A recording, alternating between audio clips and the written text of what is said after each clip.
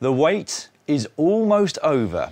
This weekend, it's Paris-Roubaix! I couldn't be more excited about this weekend. We have been starved of the hell of the north now for 2.5 long years. We have. Last time it took place on the 14th of April 2019.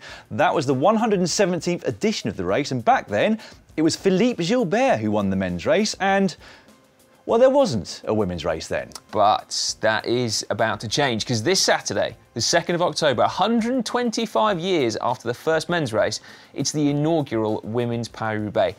Both races had been scheduled to take place on the same Sunday in April, but after the organisers were forced to postpone it, they chose to make it a full weekend of action rather than just the one day. Which I think is a brilliant move. Me too. Isn't it? Because it means you can all enjoy both races fully, and we get two days of action rather than just one, so happy days basically. Right then, coming up, we will be going through the route for both races, the riders to watch, and of course, we will be predicting who becomes king and queen of the cobbles. Before we get on to all of that though, a reminder that you can, of course, catch all the action live and on demand on GCN+. You can. Now, unfortunately, whilst the men's race is live for all 258 kilometres, the women's race is only live from 15:15 local time. At that point, they will have around 60 k's of the 116 kilometres race remaining. Now, unfortunately, there is nothing we can do about that. We just take whatever is provided to us by the organisers. Meanwhile, the men's race coverage starts at 10:55 local time on Sunday. Our rights are different for both races as well, with the women's race available worldwide, except for Canada, China and New Zealand, whilst the men's will be available throughout Europe, plus the Asia Pacific, except for China, New Zealand and Japan. Now, on top of the live coverage, we will also have our pre- and post-race breakaway shows hosted by Orla, who will be joined by Danny Rowe and Magnus Bagstedt for the women's race, Adam Blythe and myself for the men's. We'll also have short highlights for you if you don't have all the time in the world to watch it. But if you do, make sure you do watch it all. Right, let's move on to the courses now. We will start with the men's, because the women's is basically the last 116 kilometres of that route. The men's race starts in the town of Compiègne, and the first part is all on tarmac roads. It is, and it's here where we'll see the breakaway try to form. However, that process seems to have taken longer and longer over the years, doesn't it? With Paris-Roubaix being one of the few races where you've got a real chance of a decent result if you get yourself up the road early. And that is mainly because you're not having to make the constant sprints and accelerations to get onto the pavé sectors in a good position. There are 30 of those in all, totalling 55 kilometres. So that is a lot of fighting. The first of them this year comes in Troisville at Anchy, 96 kilometres into the race. There was a crash on this sector the last time the race took place, and that meant that many riders were already on the back foot with 160 k's or 100 miles still remaining. From there, the cobbles come thick and fast. There is never more than 8 kilometres between any two consecutive sectors, and it's not long before the first 4-star sector arrives at Cuivy-Saint-Piton, which is the equal longest of the race at 3,700 metres. Now, this was the penultimate sector of cobbles used on stage 4 of the 2015 Tour de France, won by Tony Martin. Coming where it does in Paris-Roubaix, we're not expecting huge fireworks there, are we? But at the same time, given how early races seem to kick off these days, you just never know. You don't, do you? And there are a further 8 cobblestone sectors to be ridden before the first 5-star one comes along, and it's the most famous of them all, the Trouée d'Arenberg, or the Forest of Arenberg, the most brutal 2.3 kilometres that road cycling has to offer. It's impossible to tell just how rough those cobbles are from TV coverage or even photos, but those of you who've had the fortune, or indeed misfortune, to actually ride it will be well aware of just how gnarly and how, quite frankly, frightening the Arenberg is. It is frightening, isn't it? It is, yeah. Those cobblestones up close. And even if you have ridden it before, you forget just how bad it is until you go back and do it again and just are reminded about how difficult it is.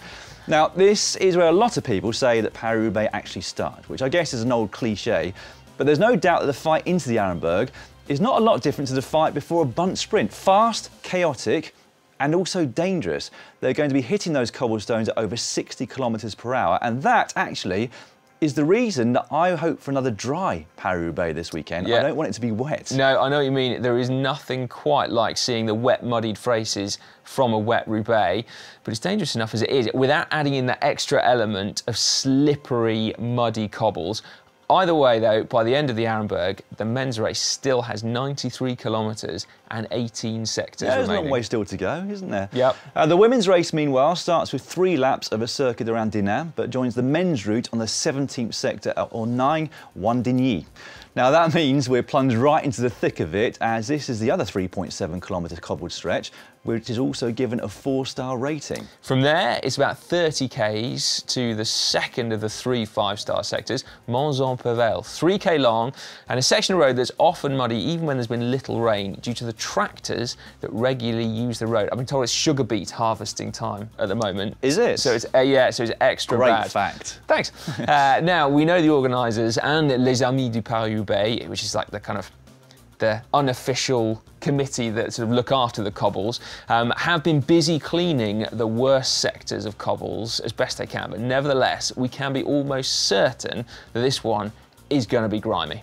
And most of the previous ones as well. Yeah, probably, yeah. And probably quite a selective sector as well, although with just 48 kilometres remaining after it, it's not going to be a huge group that will go into it in the first place. In fact, on numerous occasions over the past few years, or the last couple of decades, the winning rider has already gone clear by the time they get to that particular sector. Yeah, and that is a long way to go solo. It is, yeah. Between there and the finish, there are still 10 sectors. The most notable of those is the Carrefour de l'Arbre, which is the only 5-star sector of the women's race. The pavé here is just as gnarly as Arenberg, quite frankly, but the corners on this one mean that you can't go quite as fast, especially if it's wet. Which makes it even harder, doesn't it? Because the faster you go over cobbles, the easier they feel, don't they? Yeah, which explains why we find them almost impossible. But yes, we basically jump from one cobblestone, get bumped off and land on the next one, don't we?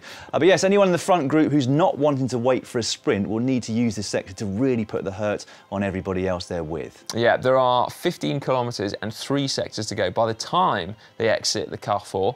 Gruson, Willemshem, and finally the easy 300-metre Roubaix sector with just 1,400 metres to go. I'm not sure anything is easy by that particular point in the race, but yeah, they are pretty smooth, as is the final few hundred metres into the famous Roubaix Velodrome.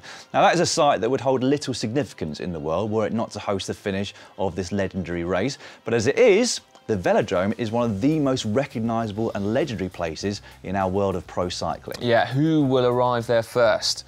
Well, let's start talking about the riders, shall we then? Starting with the man who will have the #1 on his back for the men's race, Philippe Gilbert, which does seem quite strange because it's a long time ago. Yeah, it does really feel like a long time ago. It does. It? Anyway, he'll be heading up a Lotto Soudal team that also includes John Degenkolb, who was the winner in 2015. Gilbert and Degenkolb are amongst 5 former winners that we are expecting on the start line, but none of them will start as a big favourite. Those other ones, though, are Peter Sagan, winner in 2018, Greg van Avermaet from 2017, and Nicky Terpstra, who won back in 2014. Yeah, apparently Terpstra was the last solo winner of Roubaix. Was he?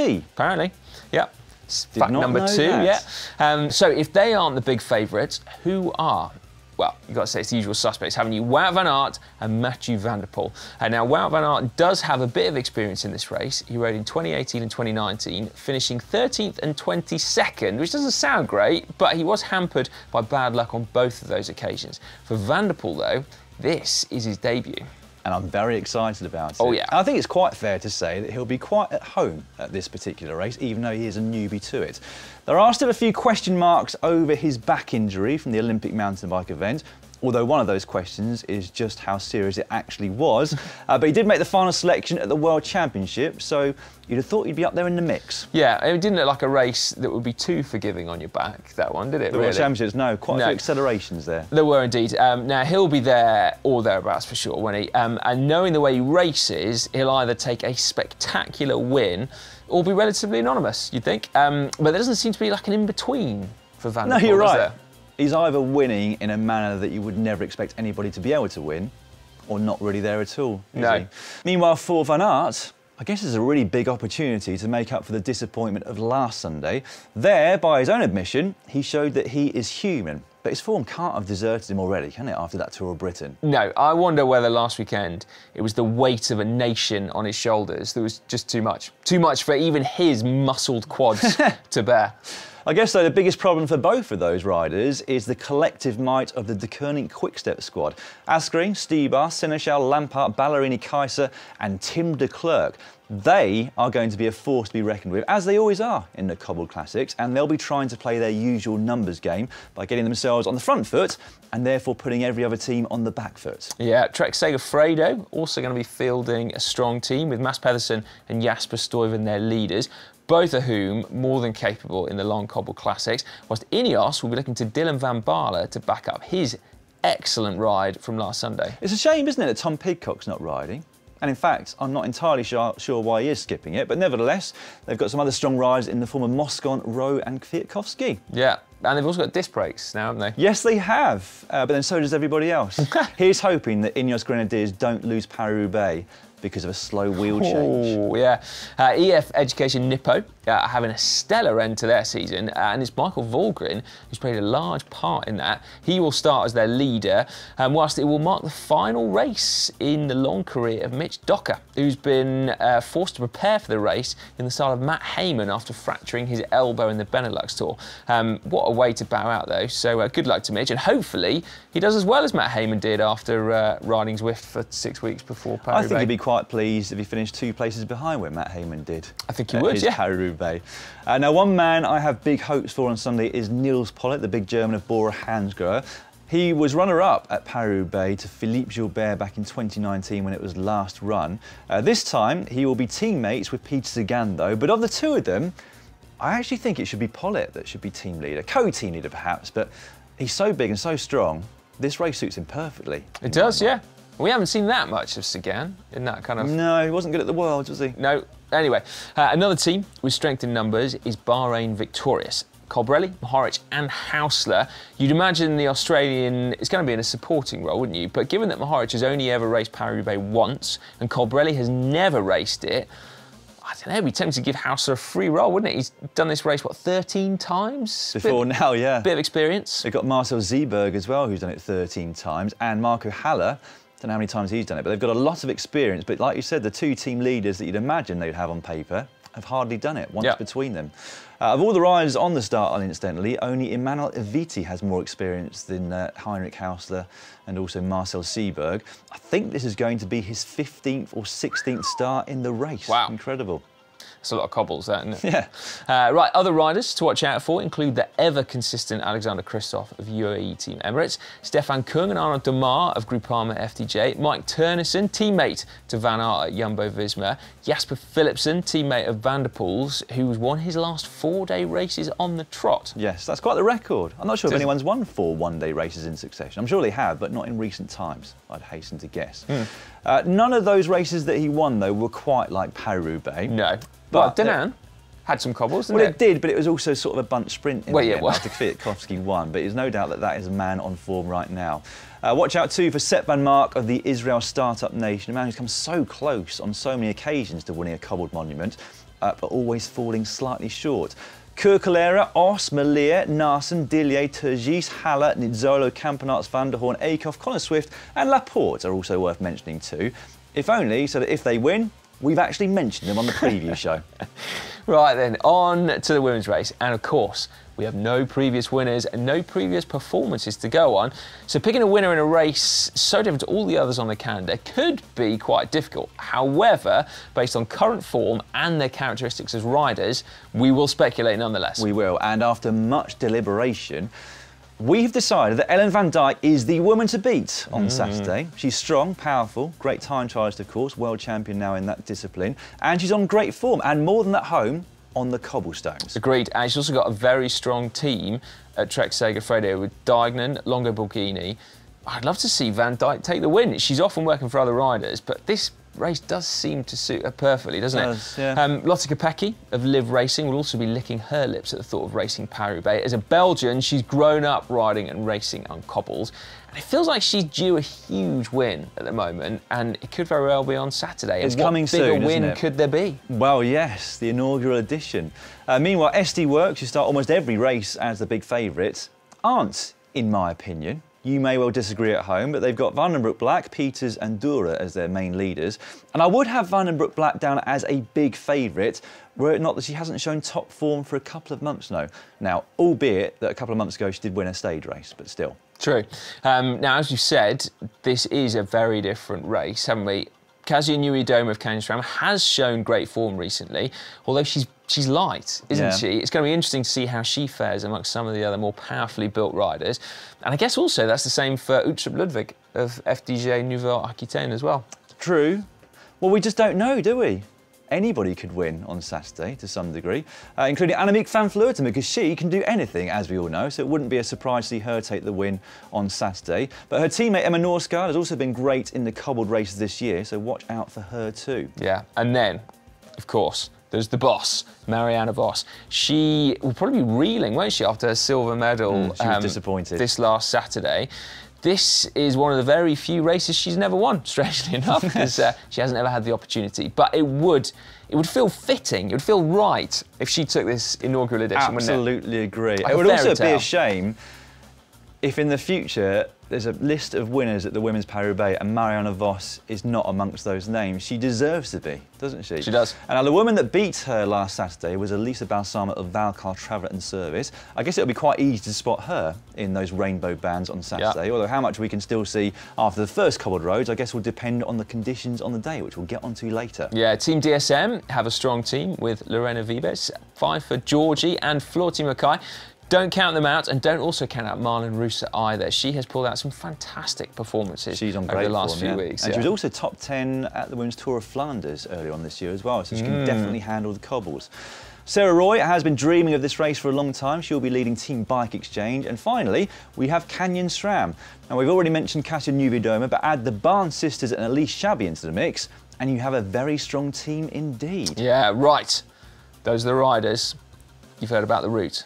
What about the conditions, the weather, as Dan just alluded to? Well, it's almost as hard to predict the weather as the winners, it seems, judging by the fact the forecast has changed pretty much every day that I've looked at it over the last few days. But as we record this, at least, they're forecasting it to be dry until just after the finish of the women's race on Saturday, with rain all morning, clearing up in the afternoon for the men's on Sunday. So the roads are likely to be wet, but they're also forecasting strong southerly winds on both days, though. And so with the route snaking northwards towards Roubaix, that's going to mean a lot of cross tailwind and flat-out tailwind. Paris-Roubaix is always hard, but that's going to make it even harder and even faster. I honestly cannot wait to watch. No. I don't think I'm going to realise quite how much I've missed this race until it comes this coming Saturday. Yeah. Anyway, before we finish, it's time for our predictions, and I'm going to be courteous and let you go first this time, Si, because I normally nick the immediate. You do? Yeah. Well, that's good, because it means I can go for Wout van Aert. I think he's going to do it. I mean, no, that's not true, actually. I have a feeling he won't do it, but he's got to be he's got to be the favourite, hasn't he? And in the women's race, I'm going to go with Vos. Again, heart over head, perhaps, but you're going for one Belgian and one Dutch woman, whereas I'm going double Dutch. Go on. I mean, fairly obvious picks, but I'm going for Ellen van Dijk, who, as I mentioned before, is one of the big favourites, and also Mathieu van der Poel. I know we said he'll either be anonymous or he'll win spectacularly, and I'm just hoping for a spectacular Mathieu van der Poel victory. I think there's a question mark over his head. I still think, like... There are question marks, but there have been question marks in the past, and he's gone on and won something amazing. That is true. He is Mathieu van der Poel, isn't he? Yeah. He can do anything. Either way. I don't really care who wins. I cannot wait to watch the blooming thing. Anyway, before we finish with this preview video, let's now hear from some of the other GCN presenters as to their picks. There it goes, my prediction for the Paris-Roubaix. Marianne Vos for the women's and Mathieu van der Poel for the men's race. Hello from Germany. Yeah, I think more German is not possible. And here are our predictions for Paris-Roubaix. I think for the men's race, Mathieu van der Poel is finally back in form and will win it. And for the women's race, I predict Marianne Vos after her second place at the World Championships. I go for Ellen van Dijk for the women's race, and Wout van Aert will take revenge from his World Championships and take the cobbles on Paris-Roubaix. Bye bye! Wout van Aert is going to win Paris-Roubaix. Yes, I think so. Okay, my prediction, Paris-Roubaix, I am going for Wout van Aert and Ellen van Dijk. Hank? Oh, now this is tough. I'm actually going to do a bit of a curveball. I'm going to chuck in Tom Pidcock. Not only has he won the mountain bike, but I think he's in good shape. And then for the women, I'm going to go for Marianne Vos. I mean, you can't bet against her. Hi everyone. Don't trust the sunny day we have today. It doesn't mean it will not rain this weekend in Roubaix, and hopefully it will. Hopefully for us, not for the riders. I would bet on the women's first ever edition of Roubaix, the victory of Christine Majerus, specialist of cyclocross. She is my favorite. On the men's race, I would bet on a French rider, Florian Sénéchal, because he's a local one, and he showed in the Worlds that he's in good shape. Well, there you go. I mean, it can't get any worse than our predictions for last weekend, can it? Because I don't think anybody went for Elisa Balsamo, or indeed the reigning world champion Julian Alaphilippe. But then why change the habit of a lifetime here at GCN? That was a miss. Balsamo perhaps was a surprise. Excusable. In hindsight, Alaphilippe, not so much. Anyway, right, don't forget, put it in your diaries, 13:45 BST on Saturday for the start of the live show before the women's race, and then bright and early at 9:40 BST for the men's race on Sunday. And before you get there, make sure you leave your predictions for both races in the comment section down below. We're in for a real treat this weekend, aren't we? We'll see you then, everybody.